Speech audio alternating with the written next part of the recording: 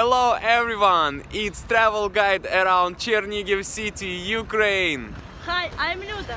Hey, I'm Dennis. And we are locals. Let's have a skateboard trip around our hometown. Let's go!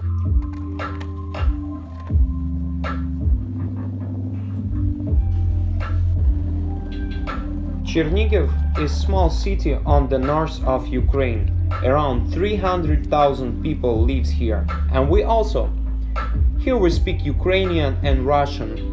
Chernihiv lifestyle is measured, relaxed, and we can say easy. By the way, instead of Chernihiv, say Che, and you will be like a local guy, like this one. The heart of the city is Val, historical center. Here you can find Pushki, famous cannon guns. About food, a lot of coffees, restaurants, pubs, bars, fast foods, markets. National dishes delicious are borscht, vareniks and sala, really special Ukrainian thing. You can spend day and evening walking in green parks or historical center Val.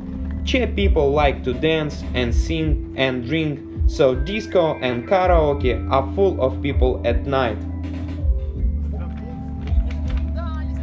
National transport is marshutka, yellow mini bus and trolley buses. Actually we have taxi, but no Uber. But Che is good for bikes and skateboarding, of course. Budget. Che is not expensive town to live and to visit. $100 is enough for cool and funny weekend here.